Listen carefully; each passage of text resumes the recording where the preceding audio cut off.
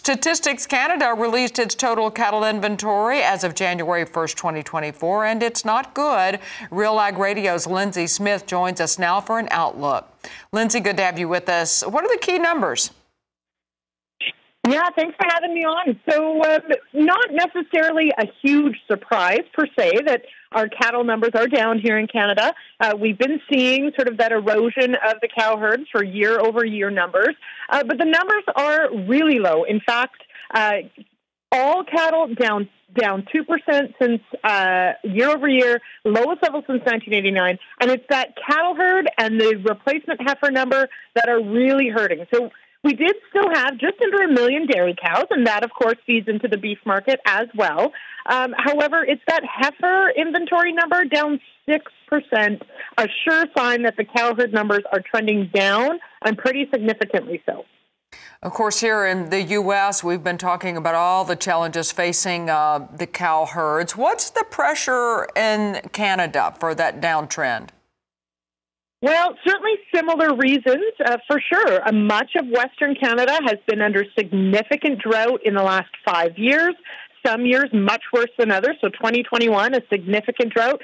And, you know, our cow herd is very much centered in Alberta, in Saskatchewan, and they were hardest hit by that drought. So that certainly plays a role. And more recently, we've had some incredible opportunities for profitability. So profitability means that for those that, you know, maybe have been toughing it out in this market, took their chance at making some real dollars on those heifers, on those cows, and you know, especially with grass being tight, with hay supplies being tight, they've taken the, you know, let's send some of these cows to town, let's send the heifers to feed, and cattle producers just aren't in an expansion mindset right now.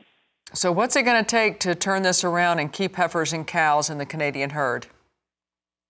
Well, I think similarly that you're seeing in the U.S., moisture is going to be a key part. And we did see just this past week, it came in the form of snow, but Saskatchewan will pretty much always take moisture.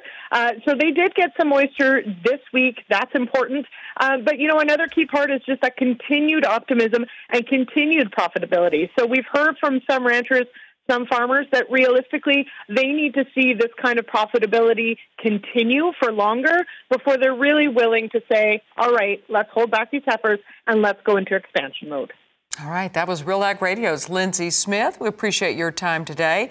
And this Real Ag Radio update is brought to you by Heads Up Plant Protectants. You can go to headsupst.com for information on their product line.